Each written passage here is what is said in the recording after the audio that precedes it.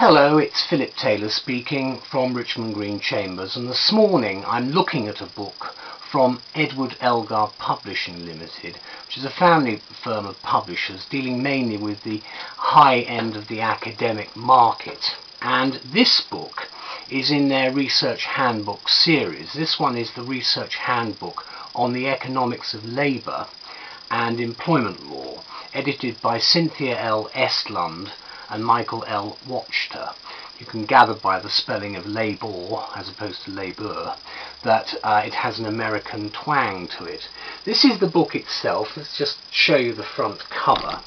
You can see what it says there, and it is actually a research handbook in law and economics series. The series editor being Richard A. Posner and Francesco Parisi. That's the back of the book. We've written a detailed review, which I'm not going to go into today, because you can read the review at your leisure. It's got 500 pages, that's the index at the back. Then there's a huge amount of research material, because obviously it's a research handbook. The structure is slightly different, because for instance you've got not paragraph numbering here, but letters which try to sort of structure the articles. There is no footnoting as such in the book. There's quite a lot of tables, for instance, again to give you quite substantial information. Then at the front of the book, that's actually the front showing the series itself and showing the title. Then you go from there into the contents, which I'll show you. Obviously the trade union's figure, collective bargaining. Then you've got in the 4 pages, that's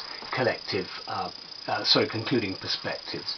Then you've got the list of contributors, and there are a large number of people involved in this, as you can see. Then structure is foundations to start with, which goes into the introduction, which I think is of great assistance for those who are involved in employment law matters, both nationally and internationally, because this will give you a feel for what is happening. We've given it a review. My wife and I have written this review, and we've given it the title Economics and Employment Law Stateside, Opinion and Analysis. And that's what you've got. As I said, you can tell from the 7th word of the title, this book is American and deals with the various symbiotic links between law and economics pertaining to labour and employment legislation stateside. I think the important thing to bear in mind with this is that the book is a compilation of 16 learned articles from 17 top academics, all of whom, including the 2 editors, are experts in their field. The 2 editors refer to the integration of these 2 disciplines, i.e. law and economics, of having evolved over more or less the last 30 years, with roots in Roosevelt's New Deal in the 1930s. The book, I think, is a very important starting point for many people who are looking at this area both from a legal and an economics perspective. It certainly offers interesting perspectives on employee-employer relationships, often a fraught and politically diverse subject, divisive subject I should say, which is why you should read it. It's also of course a diverse area too.